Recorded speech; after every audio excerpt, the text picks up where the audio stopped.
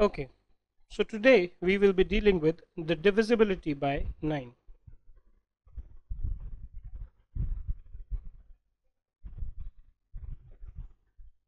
How do we know whether a particular number is divisible by 9 or not?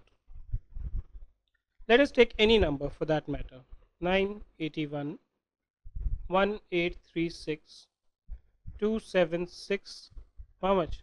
3, 27, 2689. To see whether or not a particular number is divisible by 9, the rule is, as a first step, you do a sum of all digits in that number. So what do I have here? I have 9, I have 8, and I have 1. My total comes to 18. 1 plus 8 plus 3 plus 6, again it is 18. Now here 2 plus 7, 9, and 9, again it is 18. 2, 6, 8, 9, it will be 2 plus 6 plus 8 plus 9. This gives me 25. Now what I see is that all these three numbers are exactly divisible by 9, whereas this number is not divisible by 9.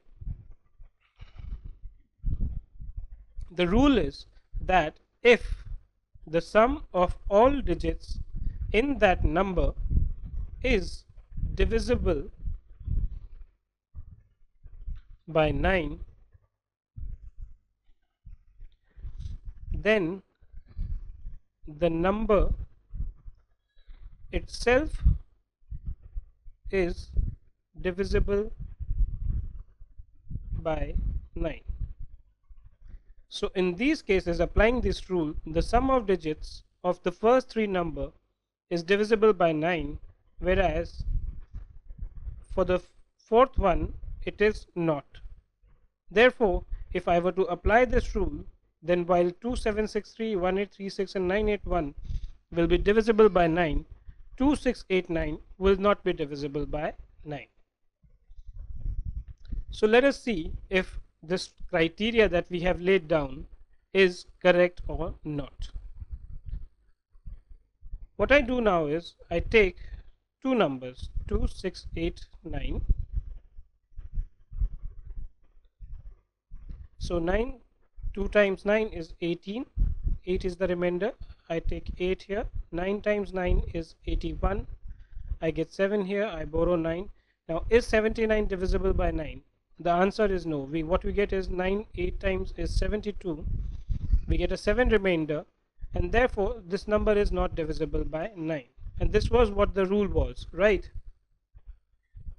What did we say? We said that if the sum of number is not divisible by 9, the number itself is also not divisible by 9. And that is what has happened here, right? Now let us say take 2763.